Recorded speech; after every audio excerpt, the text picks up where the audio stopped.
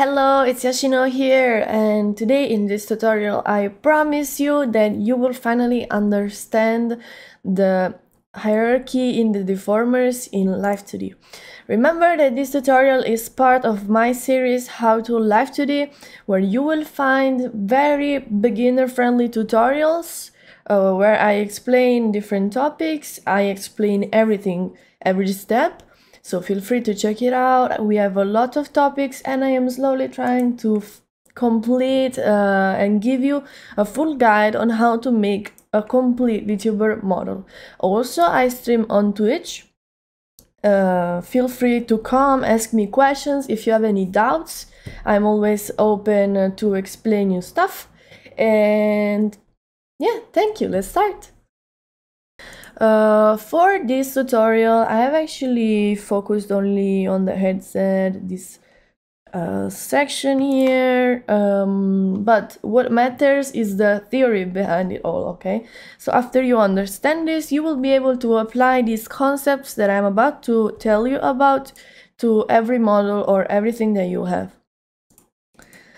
I don't know if it ever happens to you that maybe you are trying to create your eyes XY deformer for your head to rotate and your eyes to follow the movement, and maybe you have your deformers like this. You try to create your deformer that is behind me right now. You click create. And it says, please create an object with the same parent deformer selected, and you don't know what to do because you have no clue what parent or anything means. Okay, so we can work on that. First of all, when we say hierarchy, what we mean is we are just talking about the relationships between the deformers. And we have these two names, parent and child.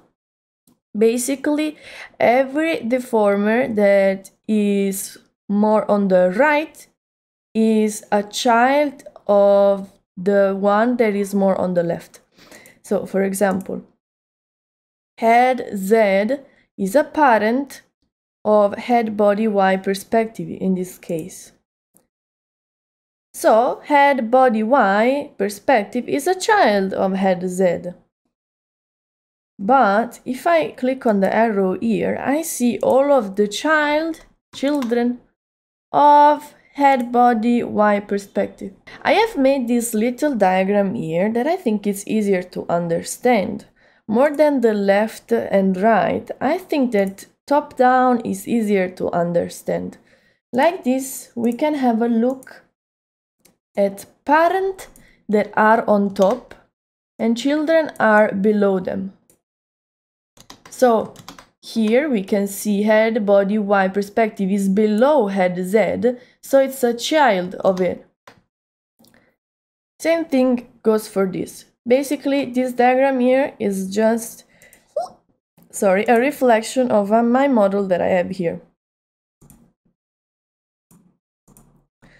So when you are creating your new deformers, let's say that we didn't have this eyes XY. Let's remove it. We needed to create it. I'm rigging right now and I need to create this deformer because I don't have it. I have IL and IR here. Let's look at the diagram. Let's say that I didn't have this eyes XY here. And instead, my eyes here were a direct child of head body Y perspective as it is right now in here in Live2d. When I create a new deformer that contains other deformers and child, I need the child deformers to be on the same level. As you see here, I need to select only IL and IR, because if I open them and select all of these, which translate to selecting all of these, they are not on the same level anymore. And this is why we had the warning message earlier that we need to select objects with the same parent. 𝐋𝐈𝐍𝐿 and IL don't have the same parent, because 𝐋𝐈𝐍𝐿 has the parent of 𝐋𝐈𝐍𝐿 is IL. The parent of IL is head, body, Y perspective. This is why Live2d is not letting you do this. So we need to select only IL and IR, but notice that as we do it, we select IL and IR and create a new deformer, call it 𝐋𝐈𝐍𝐿, created. The new one that we're getting gets in between here. So all of these items actually are inside of 𝐼𝑍𝐋𝐈. They are in it. It's just that you don't need to select everything to put everything inside of 𝐼𝑍𝐋𝐈. It's like these are containers. If you have a box with, I don't know, 1, 2, 3, 4, 5, 6.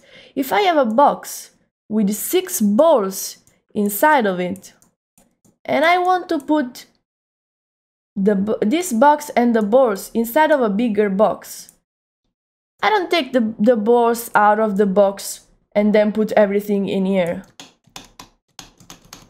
I just take the box and just put it in here, because the box already contains my balls. You might think, okay, so we said same level, we can select things from the same level and create a new parent. So I can take these and put them in the same level. No, again, that they need to have the same parent. So being on the same level doesn't necessarily mean that they have the same parent. For example, here we have 𝐵𝐋𝐻𝐍 that here we have here. We open it, inside of it 𝐵𝐋𝐻𝐋𝐈. If we open our 𝐼𝑍𝐋𝐈, then now if you look at it, they technically are in the same level, right? They are aligned. But again, they don't have the same parent. The parent is different. I cannot take these and put them together, because 𝐵𝐋𝐻𝐋𝐈 is a child of 𝐵𝐋𝐻𝐍. Instead, IL and IR are a child of 𝐼𝑍𝐋𝐈. Now, seeing them top-down probably helps you, but you, of course, have to understand how to read this. You can use these lines to help you. This vertical line that we have here indicates the elements that have the same parent. So if we have a continuous line, the elements that have their arrow on this line have the same parent. So if we follow the line, we start from 𝐵𝐋𝐻𝐍. We follow the line, 𝐼𝑍𝐋𝐈 have the same parent of 𝐵𝐋𝐻𝐍. If we go down, 𝑁𝑜𝑠𝐻𝐋𝐈 has the same parent, which makes sense with our diagram over here. Same thing, if we look inside of 𝐼𝑍𝐋𝐈 and we go down, we notice that the two arrows of IL and IR are on the same dotted line, which means they have the same parent, right? It makes sense. So while we're here selecting it, we cannot select this and create a deformer with all of this inside, because if we go down here, there are arrows that are not on our dotted line. You have to make sure that all of the elements that you select are on the same dotted line here. Okay, one last tip that I'm gonna give you today is when we are working with the relationships of the deformers, maybe when we have the XY rotation, some physics, and it's important how we place our deformers one inside of each other. So for example, let's say that we have a deformer for our skull or whatever your item is, XY, and this doesn't make sense, X, and we have it moving from the left to the right. Right, we have this movement. We want our deformer for the physics to be inside of our movement deformer, and I'm about to show you why in just a second. Let me randomly deform this.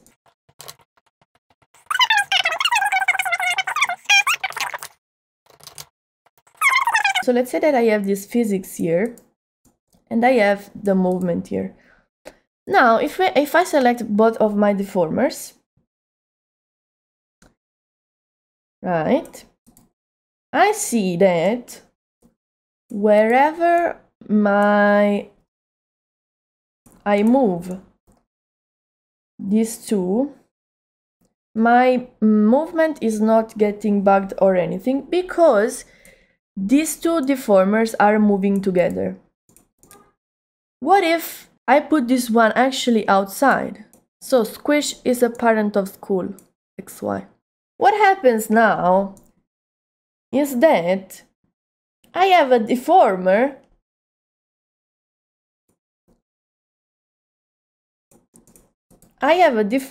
that is a child of squish. School XY is a child of squish. But when school moves to the right, squish stays here. And so we can get some bugs. As you see right here, there is this weird thing happening. Right? We don't want this to happen. So in general, my tip, as I can show you here, is keep your Z movement parents on top. Body Z parent of everything. Head Z under it. Head Z under it. You see head Z. Then XY inside. And then your physics inside. So in order we have body Z, body X, head Z, head XY, and then physics. This is because we want our global movement to be a parent of our more specific movements. As we see here, school XY is a more global movement because it's moving our model from left to right. Instead, squish is less global than XY because squish is just creating this smaller movement. Instead, XY is creating a bigger movement. Okay, I hope I was helpful. This was all for today's tutorial. It was faster than the other ones, but this is a very, very important thing to understand. You probably will still need a little bit of practice. Feel free to watch this again if you're a little bit confused. But yeah, good luck with your rigging. Again, write any comments if you have any doubts. Feel free to comment my stream, ask me a question. And you always be welcome and good luck with your models. Goodbye, thank you for watching.